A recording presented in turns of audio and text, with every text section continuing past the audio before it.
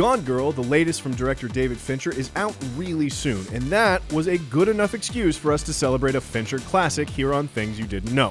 It's thin reasoning, I know, but hey, that's never stopped us before. So, here are 7 things you didn't know about Fight Club. Probably. Gentlemen, welcome to Fight Club. Since we're talking about Fight Club, let's start off with a thing about a fight. In this scene where the narrator fights Bob, aka Meatloaf, they were both supposed to be shirtless. After all, that is one of the rules of Fight Club. They even built a special version of Meatloaf's fat suit for the scene that looked like a real torso with, skin and nips and stuff. But the fat suit was super heavy and hot, and it caused a lot of problems. For example, in this scene, later in the movie, Meatloaf's pants fall down because of his fake love handles. You can even see his leg padding for the fat suit, but Fincher kept the take in the movie because it was the best one. Anyway, going back to the fight scene, Meatloaf had to be rushed an oxygen mask after every take just to recover from the exertion. He would be drenched in sweat. Fun fact, they included a shot of Meatloaf with his oxygen in the movie itself, right here.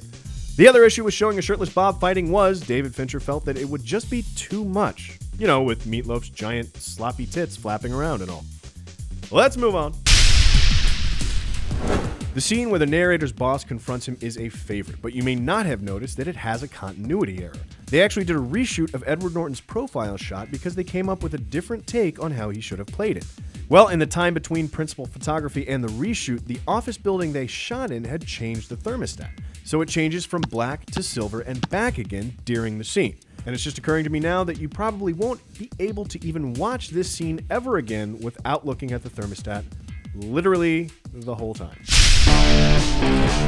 Well, since I've already kind of ruined the first half of the boss confrontation scene, why not break the fourth wall on the second half where the narrator kicks his own ass? In this part here where he's on the floor bleeding out of his nose, there's actually a guy crawling on the floor behind Edward Norton, squirting the fake blood through a tube. And clearly this guy is a pro at squirting fake blood through a tube. I mean a pro. Look at that. Look at how good that looks. Tyler Durden's outfits are pretty memorable, but a lot of people, including the MPAA, didn't seem to pay much attention to this tank top that he wears at the end of the film. In case you're not seeing it either, that shirt right there is a collage of pornography. The Motion Picture Association of America, the guys who give movies ratings, were actually really tough on Fight Club. There were a lot of things left on the cutting room floor just to get it down to an R rating, but the porn shirt apparently wasn't one of them.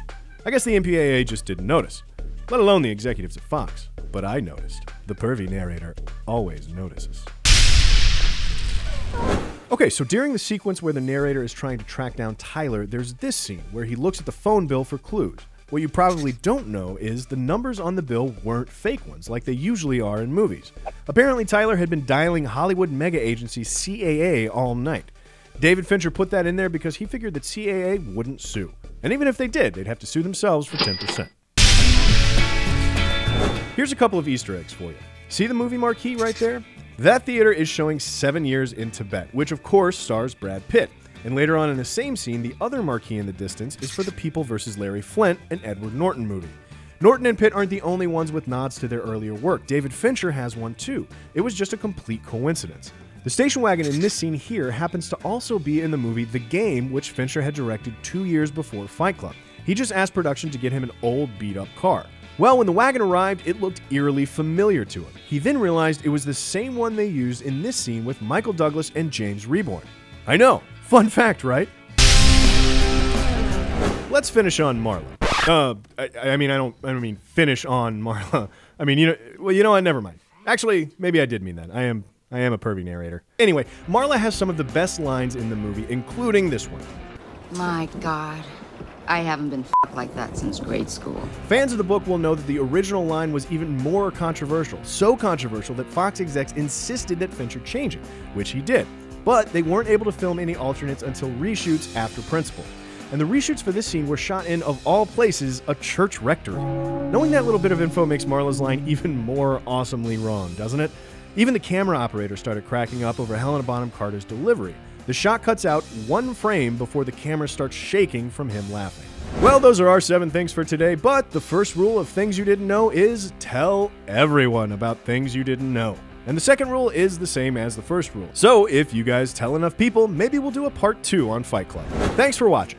Be sure to check out Cinefix.com and subscribe for more true-ish things about movies spoken to you by a pervy narrator right here on Things You Didn't Know.